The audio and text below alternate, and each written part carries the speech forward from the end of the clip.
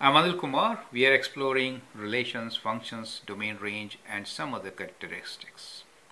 Here is part D of the question which we started with.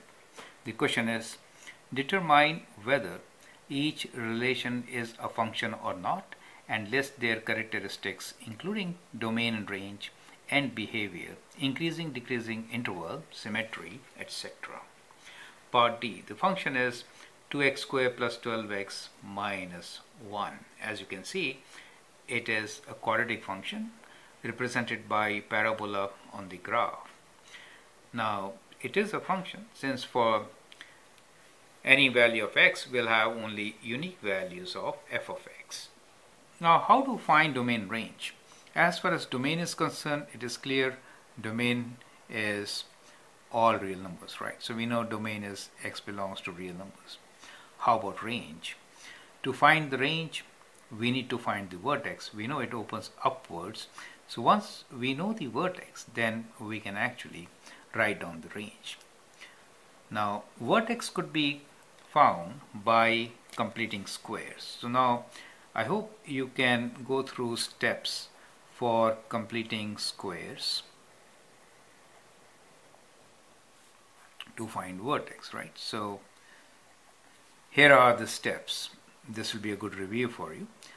We'll take 2 as a common factor from these two terms. So we get x squared plus 6x. Keep this 1 away.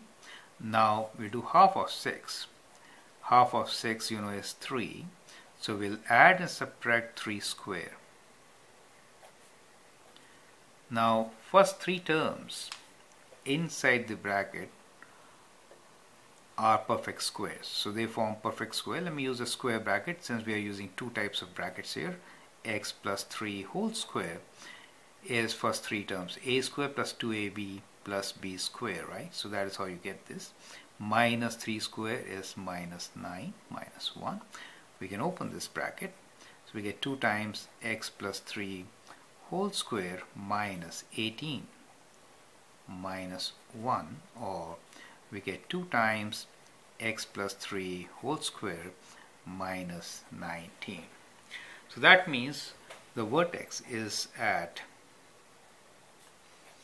x value is minus 3, y value is minus 19. So what we have here is a parabola which opens upwards like this, right? Whose vertex is at minus 3 minus 19.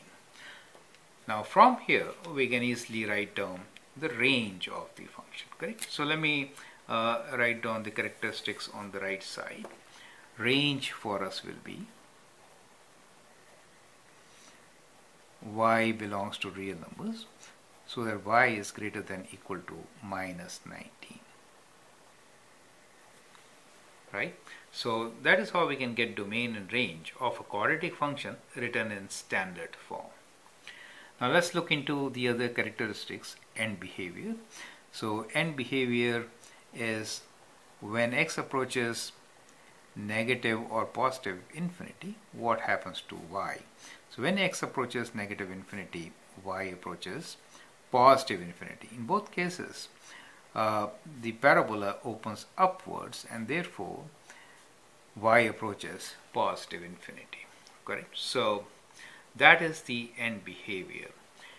Increasing and decreasing, the function increases. We can write decreasing first.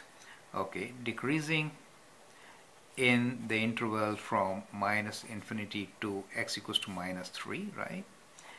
And increasing from minus 3 to infinity. That is increasing and decreasing interval. It does not have any particular symmetry. When we say symmetry, we are trying to figure out whether it has odd symmetry or even symmetry.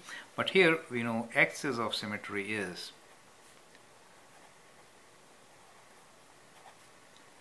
x equals to minus 3, right? So that is the axis of symmetry, but it is not even or odd function. So it is neither even nor odd function. since for even function axisymmetry should be y-axis, x equals to 0, not minus 3, right? So these are a few characteristics which we can write about this particular function. Important thing to review is how to do completing the squares to find the vertex. So if you are a beginner for this course on advanced functions, I like you to remind that you can look into few examples where we have dealt with completing the squares to find vertex. That should help. Thank you and all the best.